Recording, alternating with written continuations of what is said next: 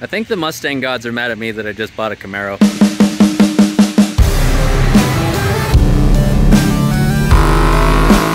Yeah, that's what I'm talking about.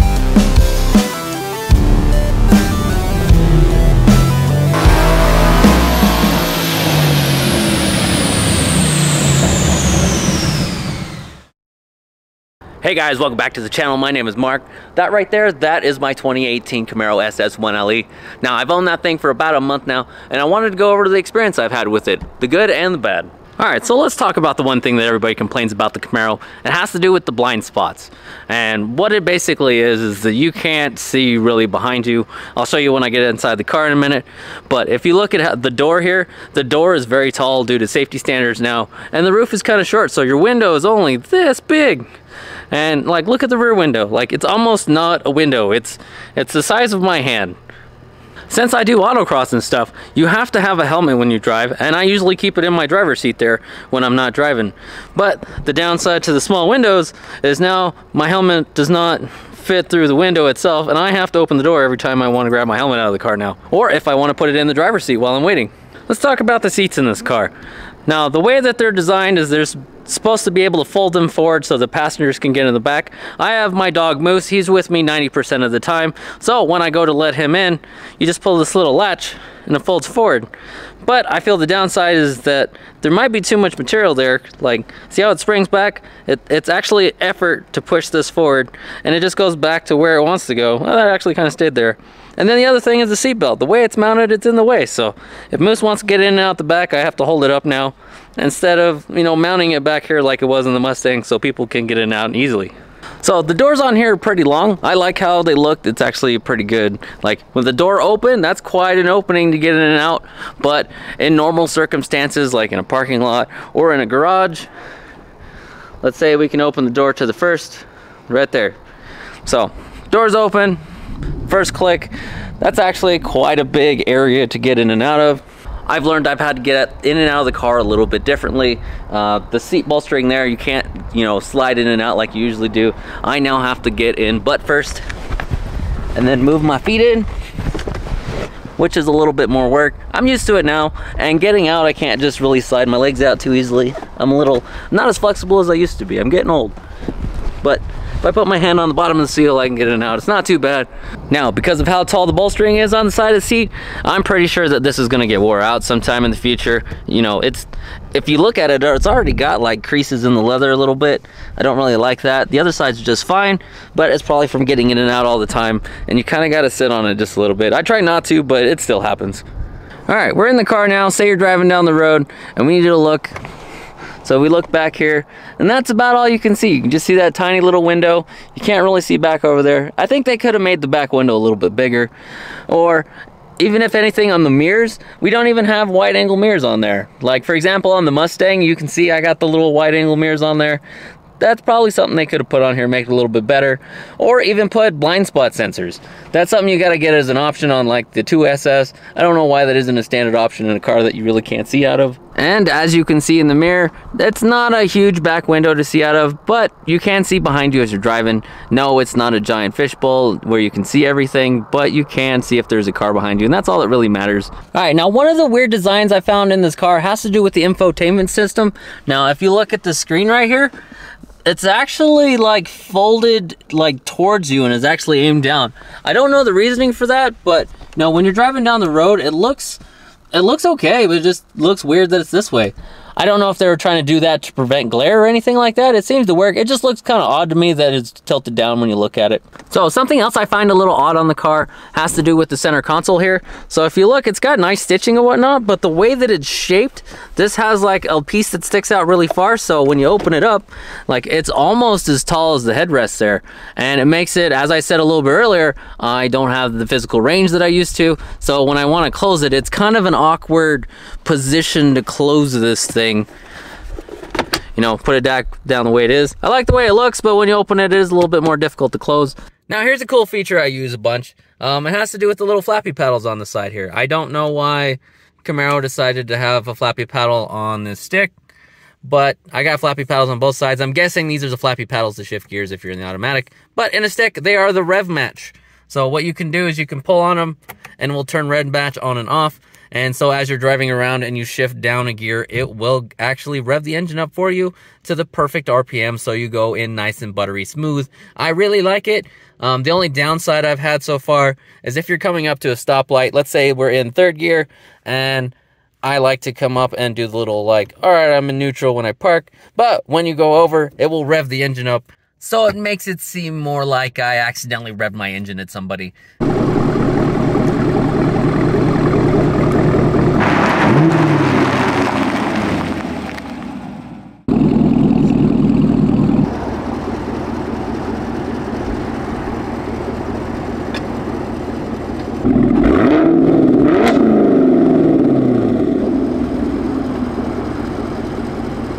Now, here's a feature I really like on the car. It has to do with this little button right there. That little chrome button, what it does is that locks and unlocks the car as long as the key is close enough.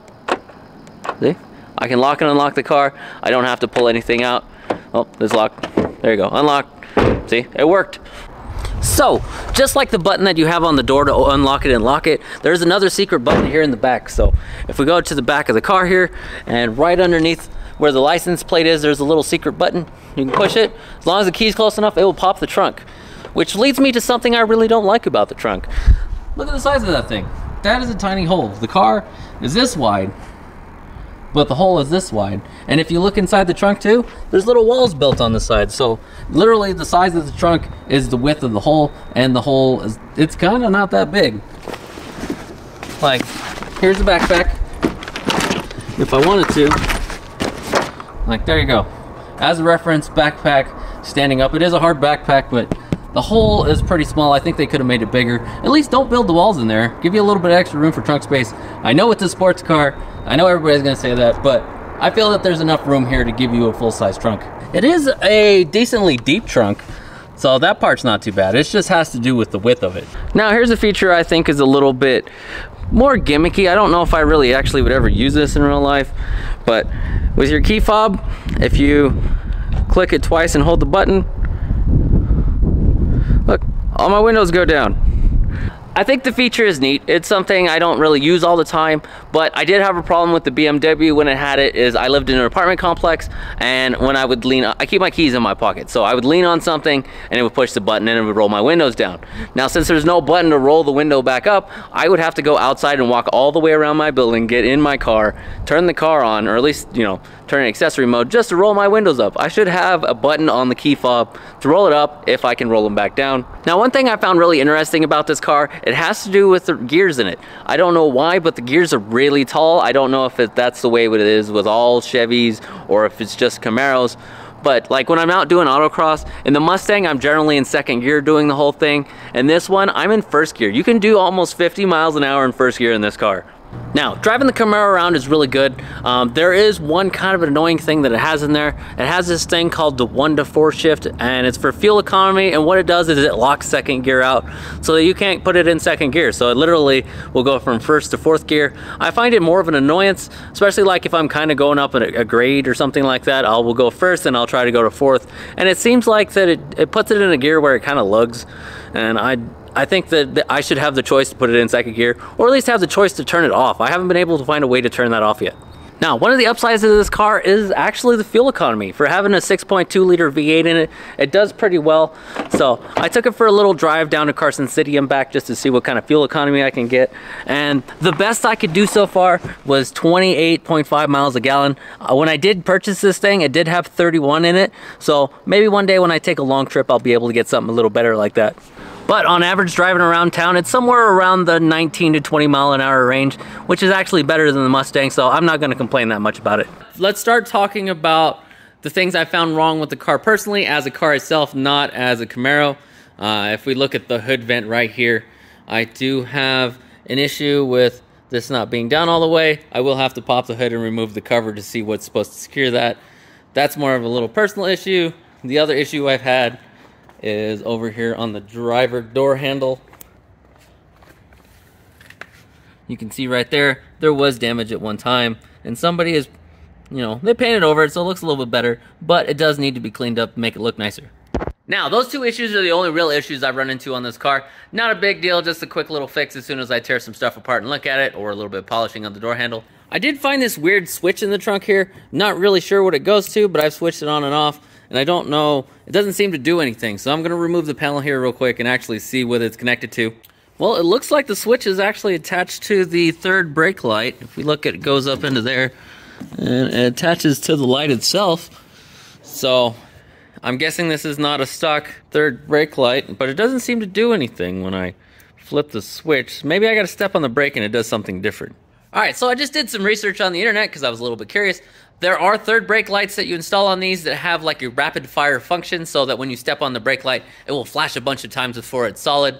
And that switch is supposed to be to turn it on and off. So let's give it a try, see if it actually works. Well, I'm gonna leave you guys here. You guys tell me what it does. I got the switch in one position. I'll try the other one in a second.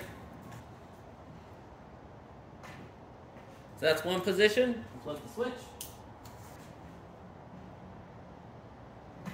Well, obviously, I already looked at the footage to see what it does. It does do the rapid fire thing. I'm going to keep that turned on because that's a little bit safer. People are going to notice the flashing light over just a, light that turns on. But the brake lights also kind of do a little cool thing anyway. So if they didn't notice that, they should at least notice the third brake light. Now, I don't like things just dangling there, so I just cut a little hole and installed the switch. I don't know why they didn't do that before. It only took me like a minute. It's pretty solid, so ta-da. Well, I figured since I was looking at stuff and was going to fix things, I took the little protective fire retardant cover off of underneath the hood. As you can tell, they don't paint everything fully. I guess weight savings, we can call it that. But I did find that nothing was wrong down here. So everything is secure. All I basically did is I loosened this up. I bent the flange down and retightened it. It does seem to actually hold it down now compared to how it was before. So we'll call that an easy fix. But I was taking a look at the hood vents, and those are some tiny holes. So I feel later on down the road, not today, I do have something going on. I will probably, come in here and try to cut it out a little bit more, maybe to fit the size of this hole so that I could have more heat ventilation through the hood instead of just these two little holes. I know it's supposed to be there to protect it from like rain dripping on stuff, but there's already holes that go down into the engine. All right, now I got the cover back on, you can see. I think I'm just gonna cut it basically just around where this part is. All it does is just drip down kind of in this area, and the other side kind of in that area. So it already drips in there. Maybe this side does have some electronics on it. Maybe I'll leave that one alone, but this side I'm just gonna cut out because that one just kind of goes there. I don't know. So one thing I did find a little bit funny on here is if we look at the oil cap on here, Mobil 1 040. And if we look on the Mobil 1 website, I found that they don't even show an oil for this car. They do have a 040 for European cars, but when you look specifically for the Camaro, they don't actually offer anything. I don't know. Now in the next video, I'm going to be taking this car down to the dyno. Right now it's stock. The only thing that's been done to it is the catback exhaust. And we want to see what kind of numbers it puts down. I've already taken the Mustang down there, so we'll be able to compare it stock to stock and see which one makes the best power. But according to my butt dyno, it's the Camaro. Hey, if you guys liked the video, hit that thumbs up button. And if you want to see more, don't forget to subscribe and hit that notification bell. I want to thank you guys for watching, and I will see you next video. Hey, run out of gas. Hook me up.